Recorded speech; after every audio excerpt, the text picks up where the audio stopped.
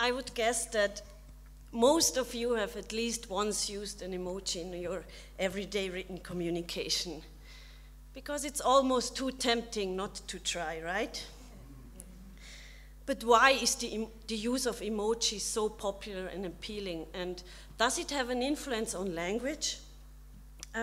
Those questions not only keep artists, as we have seen the last few days, or psychologists busy, but also us linguists. But let's start with a brief look on the history of emojis. 1982, the computer scientist Scott Fahlman developed the first emoticon, which was composed of punctuation marks and has to be read sidewards. I guess most of you know that little symbol. And this symbol was supposed to serve as a joke marker, whereas the sad face intended to mark statements that are not funny. Later on, the stock was extended with a winking smiley or a crying emoticon and many, many more. Anyway, those symbols spread quickly and were soon seen as a typical feature of SMS communication, for example. But as some of you may remember, not too long ago we only had those old cell phones where we had to press every button several times in order to get the sign or the letter you wanted. So you had to make quite an effort to produce one of those little faces here. Besides, as you can easily imagine, the technical preconditions do have an influence on the way we write. If it's easy to make such a face, we do it more often maybe. But yeah, that is another story as well. Anyway, it all changed in 2011. Not only that we no longer had to click our thumbsore due to the rise of the smartphone keyboard where every letter is separate and you don't have to press the same button several times, but also the emoji keyboard was developed. And here, their story of success begins. Meanwhile, there are more than 1,000 different emojis. We can use round yellow faces that are laughing, kissing, crying, wearing sunglasses. We can find all different kinds of food, animals, vehicles, or technical devices. The emoji keyboard also contains flags or symbols, for example. And for quite a spell, we have even been able to use different skin colors of these little faces, hands, thumbs, and so on. And couples do not only exist of men and women anymore, but there are also same-sex relationships in the world of emoji. So here we see quite a progress. One may ask at this point why these little pictographs are even interesting for linguists, as icons are not what we would usually describe as typical language. But one cannot deny their increasing involvement in written language and communication in general. It's getting to the point where emojis are even classified as words. As you can see here, the Oxford dictionaries even choose an emoji as word of the year. I'd say this is the ultimate entitlement to investigate emojis from a linguistic perspective, isn't it? And here you can see the justification for this choice. It says that's right, for the first time ever, the Oxford Dictionary word of the year is a pictograph. And they say it is because the word that best reflects the ethos, mood, and preoccupation of 2015.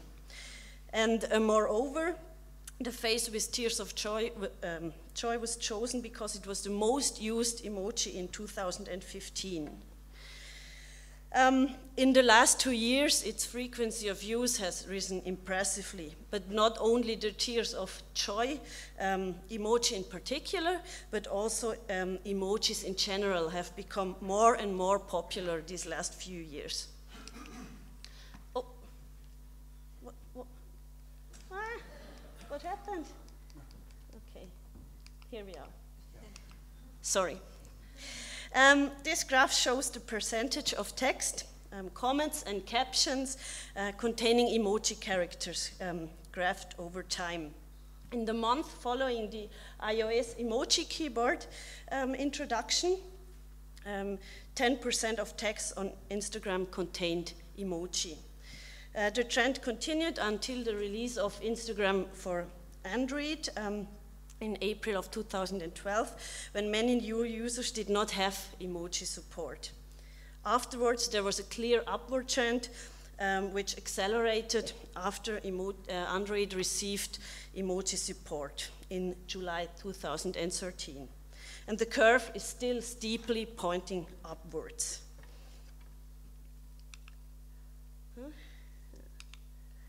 Having a look at the real-time emoji use on Twitter confirms the impression. This is a screenshot, of course, but if you go to the website emojitracker.com, you can see which emoji is used in which second. So the green fields lighting up are actually those emojis that are used in this second, and you can see the numbers are very high. So we see emojis are becoming more and more important in the context of writing. And now, as it turns out, this development causes a lot of fears, not only in the worried population, but also in the mass media. There is talk of death and killing of language. These metaphors seem to be extremely popular in the context of language and change anyway. But at least here in these two articles, it's formulated as a question. And to be honest, the answers given in the articles are not always as bad as only reading the captions would suggest. But as a fact, there are many articles that are very negative. But not only death is feared. No, there is even the belief that emojis are ruining our civilization. Doesn't seem the greatest danger for me looking at what's going on in the world, but again, that is another story. Anyway, not all of these articles are to be taken too seriously. A statement which can be applied to a lot of mass media products, I guess, and we heard some of it before. But even reputable newspapers are not immune to the spreading anxieties concerning the forthcoming decay of language. Apart from the fear of human regress, which may be true, but definitely not regarding emojis, this article contains an interesting thought, namely that emoji is a language itself. And this thought is pursued at another point in the same newspaper, and the question arises if emoji is to be the first truly global language.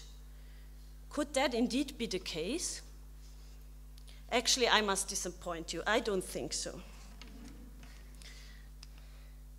And I will now tell you why all these mentioned scenarios are very unlikely from a linguistic point of view. That's what I'm actually here for, I guess.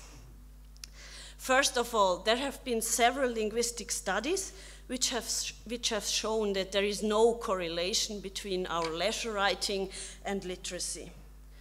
Most of us, and not only us, but also teens, are perfectly able to distinguish between a WhatsApp message to a friend and applying for a job, for example. Where the former can, or depending on the relationship, even should contain emojis, it is not recommended to do so in the latter. Except you want to apply for a job as emoji designer. But there are several other reasons why these decay myths do not reflect the linguistic reality. For one thing, even if the use of emojis has increased immensely, they still concern only a very small part of the written communication. Swift key users, for example, only use emojis in 4.6% of their typing session, according to the company's emoji report in 2016. For another thing, the stock of emojis is still very limited. It is hardly possible to verbalize complex issues, at least without a great effort from both the producer and the recipient of the message. One grave difficulty lies in the fact that emojis almost only depict nouns, for example, as we have seen food or vegetables and stuff. That makes it really hard to express grammatical information such as tense, case, or number, or to describe actions which are expressed through verbs normally. This is also one of the reasons why emojis are not suitable as a universal language. Another reason is the fact that emojis are neither used nor interpreted the same way all around the world. Moreover, their interpretation varies not only individually but also culturally. See, for example, this emoji, the two hands. Whereas in Japan they are seen as a salutation, other cultures would say those hands are praying or giving each other a high five. And what about these 5 emojis? Oh.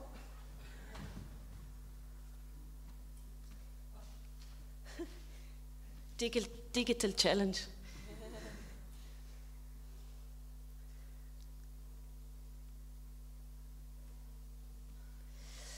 So let's hope.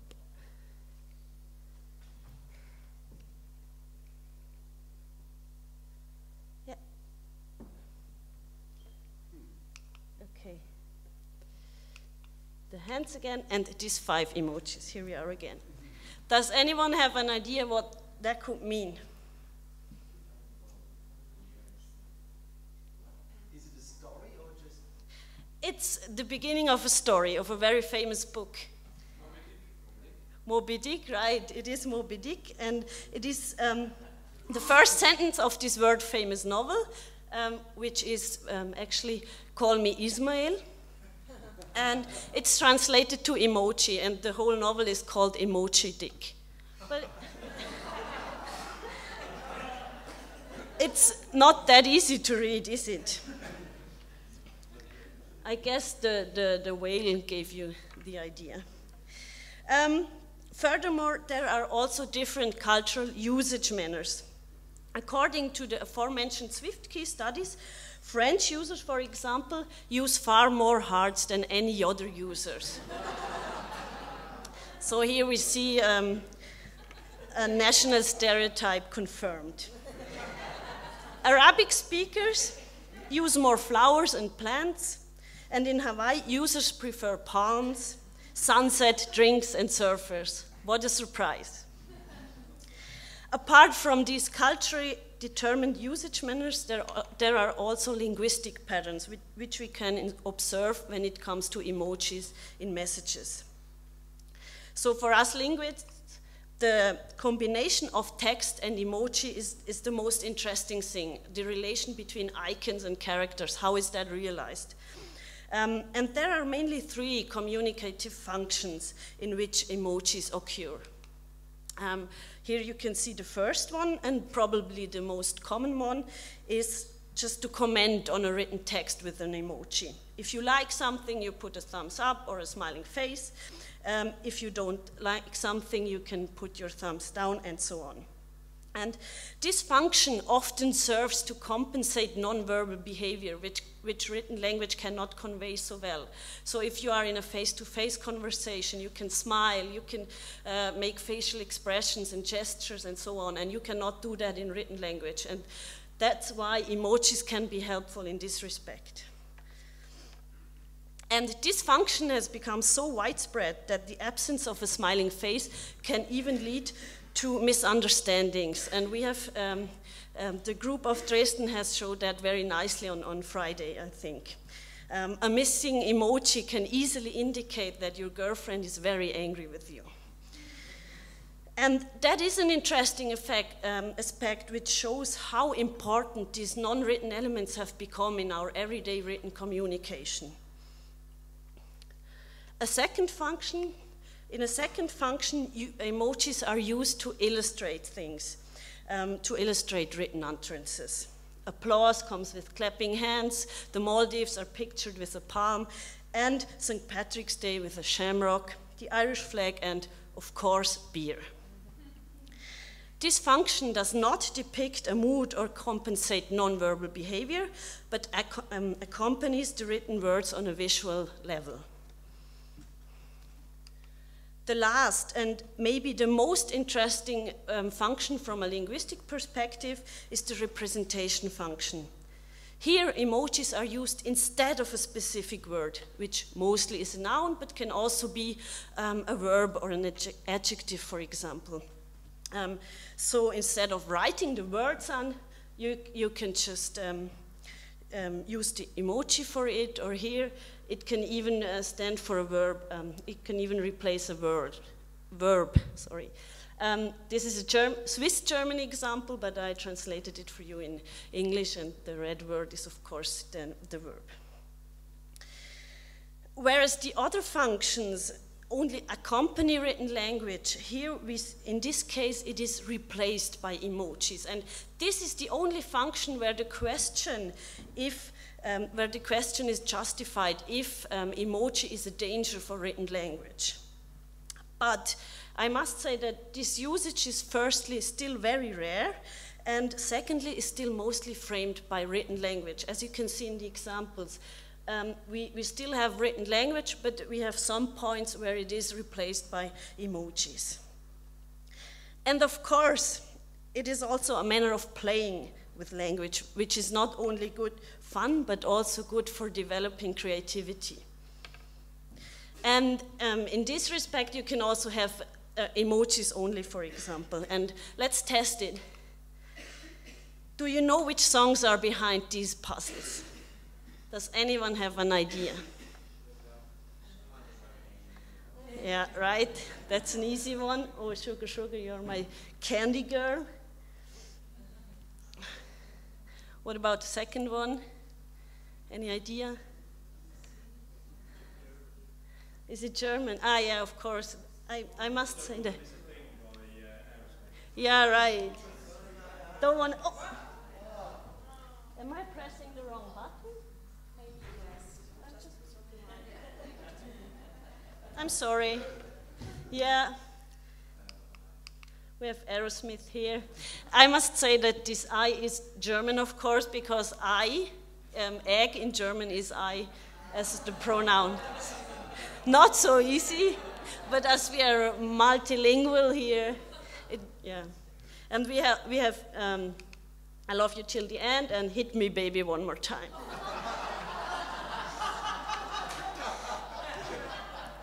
Okay. Guess who also likes to write in picture puzzles? As a Swiss citizen, I had to mention Roger Federer. Anyway, the point I want to make is using emojis is not a threat for language at all. It rather enriches it. It allows us to specify our mood, to visualize the words we use, and to play with language and thereby being creative. As people have been complaining about language since the first word was written, I strongly want to speak up for openness concerning change in language. Because language is dynamic, flexible, variable, and just marvelous. Language adapts our communicative need, which in turn changes as society in general changes. In this light, emojis are more of a revolution than a threat, which we should face joyfully. Thank you.